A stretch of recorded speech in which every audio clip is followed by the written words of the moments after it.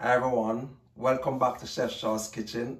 Don't forget to subscribe. And today's menu, I'm doing Bammy Chef Shaw's way, and I'm doing it from scratch.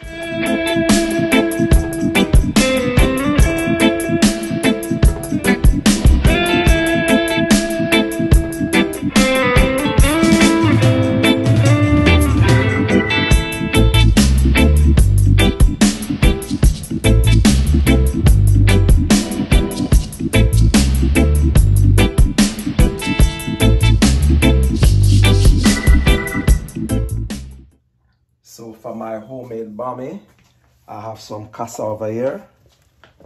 And anybody know about Bammy? You use a cassava, and I have some cassava here cut. And I'm gonna show you how to peel the cassava. Try not to peel your cassava this way, straight down this way. Try to peel it this way. Much easier, and you won't waste your cassava by peeling your cassava this way. Peel it on the round.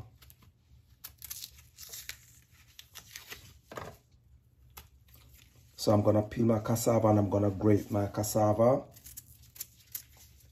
If you have a food processor, fine, you can use your food processor to cut your cassava, but I'm using a grater today, a box grater, and I'm using the fine side of the grater. I'm using this side to grate my cassavas.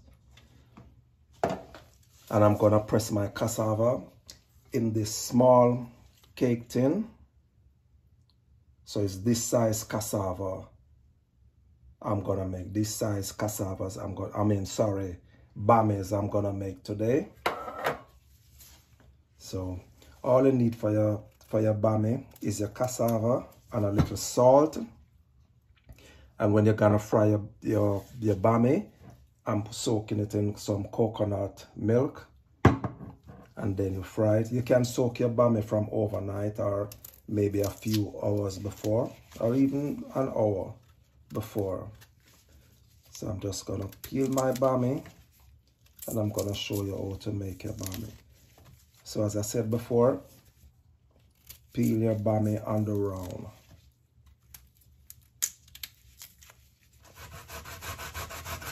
I'm grating my cassava. So I want to have some Bammies in the freezer. I'm gonna keep some Bammies in the freezer because this Easter I went to the market and I couldn't get any Bammies.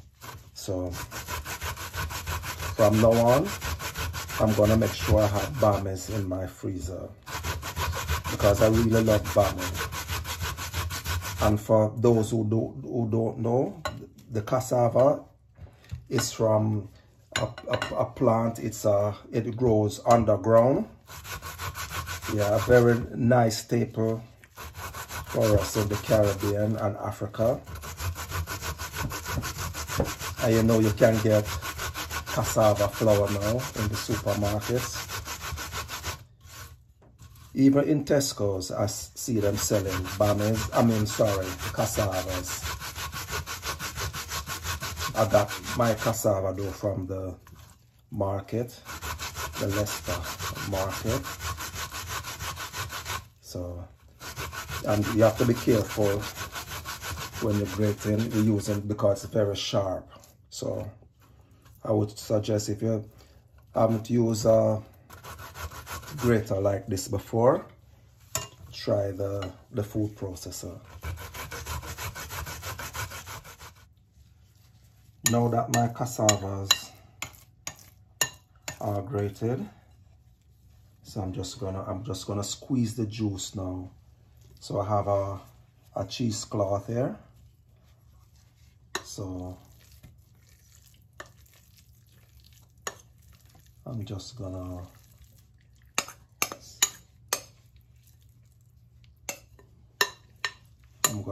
squeeze the juice from my grated cassavas.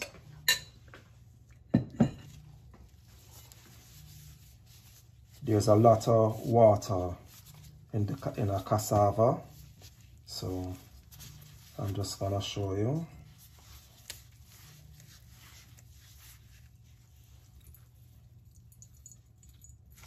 You see the liquid coming out?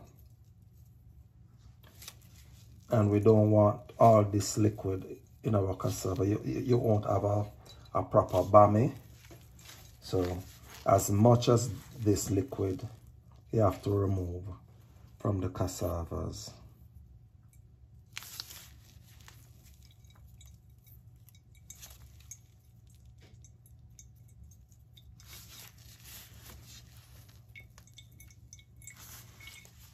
It's not that hard to make bammies.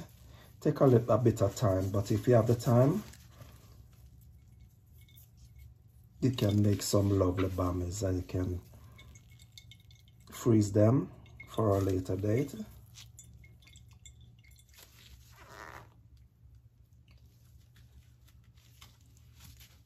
Yes, I got almost all the liquid from my cassava.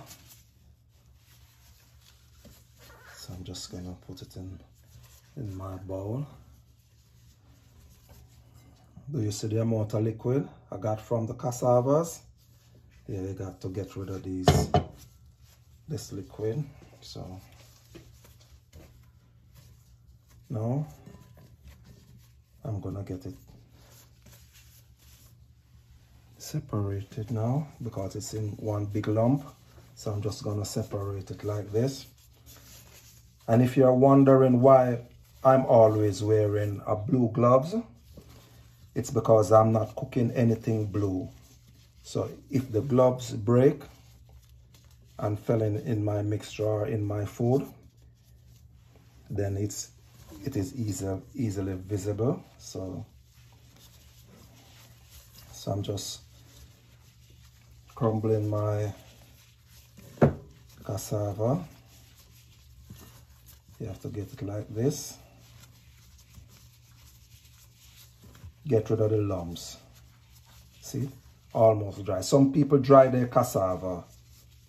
When they get it like this, they put it out in their back garden and let it dry. But I have too many birds in my back garden, so I know they would have a go at my cassava. So I'm just separating my cassava, getting the lumps to get it, as they would say, shelly. Get it in crumbs. And to this I'm gonna add some salt. Salt to taste. I'm gonna get a few bammies from this cassava here. As I said before, I'm using my tin, my cake tin, a very small cake tin, and it's this one, you know, you can open it from the side. So, and I have a bit of grease paper at the bottom, just in case it wants to stick. So I'm just getting out the lumps now. So doing your cassava, your grated cassava like this, it allows air to pass through, so it will be more even dry.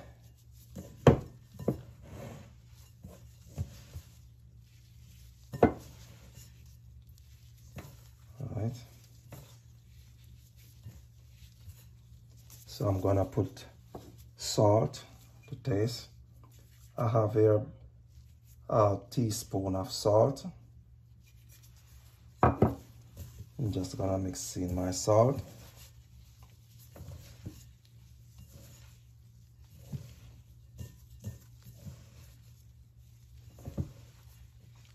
And as I said before, I'm using the blue gloves,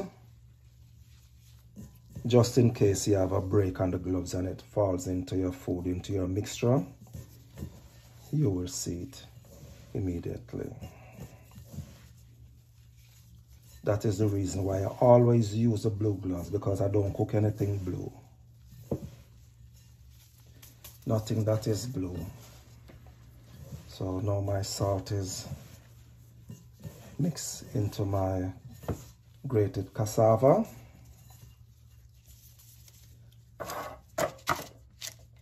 add it to my cake tin. And as I said before, I have a piece of grease paper at the bottom, because I'm going to press it really heavy. And although it's a non-stick pan, with all this pressing, it can stick to the bottom and maybe your cassava will break. So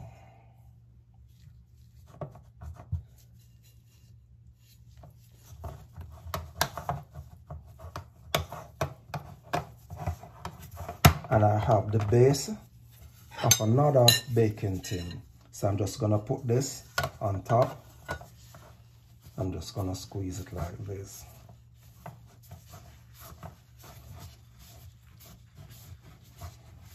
So my bammy will be even.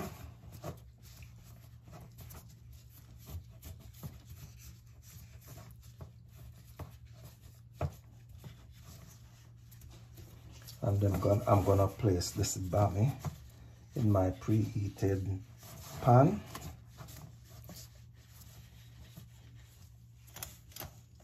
Now my bammy is pressed. Press my cassava. So this is my bammy, and I'm gonna place it in my preheated pan, and I'm gonna let this stay for 10 minutes on either side. So it's gonna stay for 10 minutes on either side, and then I'm gonna soak it in my coconut milk.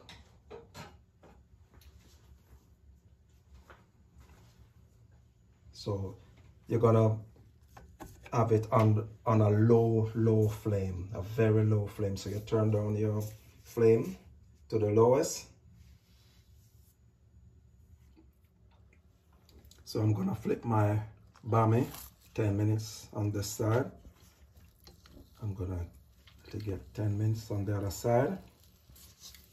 And if your bammy is too brown, you can just scrape off that after you're finished with your bammy. And when this is finished on the other side, then I'm gonna soak my bammy in some coconut milk. Some people just dab it with water. You can also steam your bammy, or you can soak it in, well, some people soak it in water or milk, in like cow's milk. Now my bammy is ready, so I'm removing my bammy from my pot, and I'm just gonna let this cool down a bit, and then I'm gonna soak it in my milk. So I'm just gonna let this cool a bit, and I'm gonna soak my bammy, and then I'm gonna fry my bammies.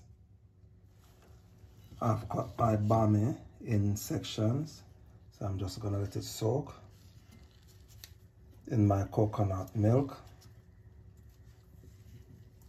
So I have 2 bammies soaking in my coconut milk.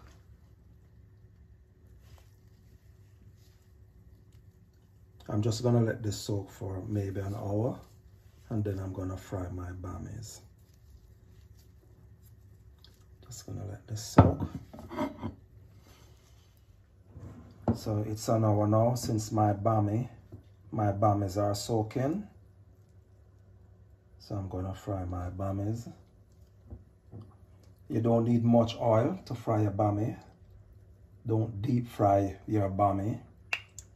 And remember, when you put in your bammy at first and in your frying pan, you don't need any oil. At first you just want it to cook a little. So now we're frying our bammies.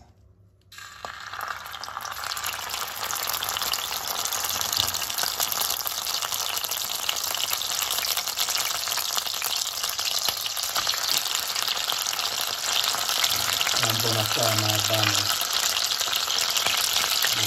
maybe 5 minutes, 5-6 minutes on one side under a low flame. And the same on the other. Now my bammy is all ready. I'm just removing them from my pot.